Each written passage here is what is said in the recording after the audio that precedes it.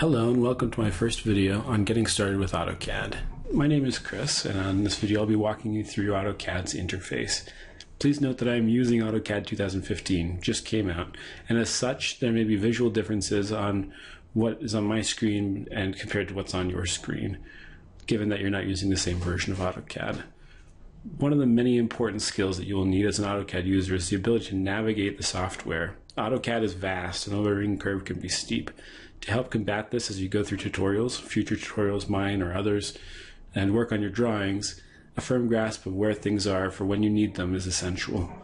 Let's start from the top. At the top here of AutoCAD, we've got the ribbon. And the ribbon is a feature of AutoCAD that came out probably 6 or 7 years ago. It's a fairly recent thing, and it's something that is fairly standard across all Windows software. The tabs up at the top divide the ribbon into multiple different sections, as you can see. If you've used any tabbed software before, you'll get this pretty quickly. Inside of each section there are subsections, and each side of each subsection there are individual tools or functions that the software can use.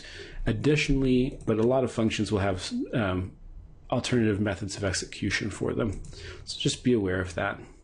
The next thing I want to show you here is the ability to make tabs and have toggle between the tabs that have your drawings in them. So this is something that's, again, it's probably familiar to you if you've used other software that uses tabs to toggle between different documents.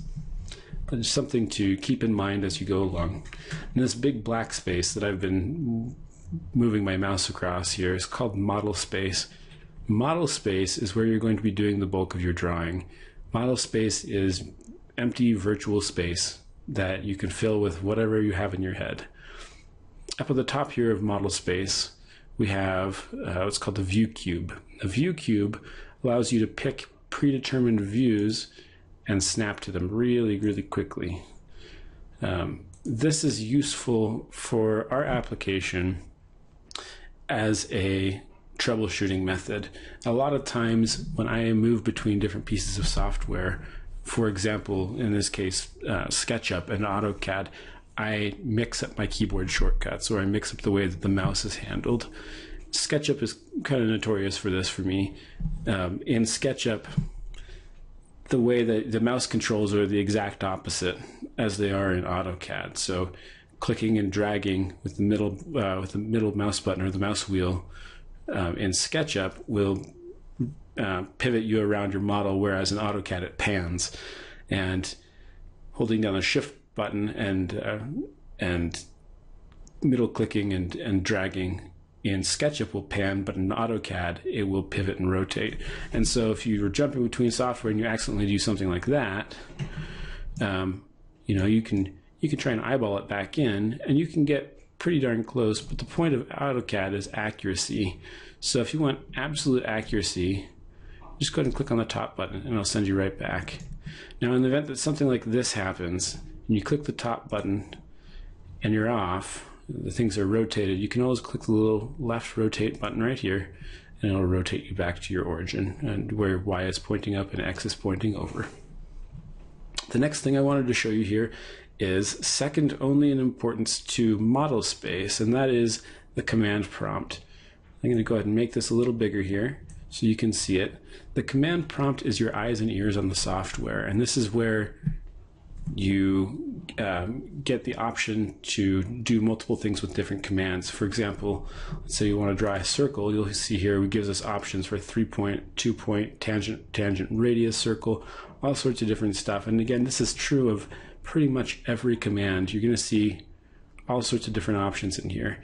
So knowing that the command line is there and understanding that is going to be the major way in which you interface with commands once you started running them is crucial. So keep that one tucked away. We're going to come back to that as we do later tutorials. Down here at the bottom, we have the ability to switch between model space, and if you click this little drop down here, again, because I'm filming for YouTube, my screen is a little smaller. But there's a drop down here that lets you toggle between model space and what's called paper space. We'll say layout 1 or layout 2 or whatever you decided to name your layouts, and however many of them you decided to make. We're going to get back to model space and paper space in future videos, but I just want you to be aware that there's an option down here to be able to toggle between them. The next thing I wanted to show you here, the last thing I wanted to show you here is the set of buttons down at the bottom. They're just toggles for different settings in the software, and again, we're going to get back to that in future videos. So that about wraps it up for our first video on how to get around AutoCAD. If you have any questions or comments, please leave them in the comments below, and feel absolutely free to like and subscribe. And that's about it. See you next time.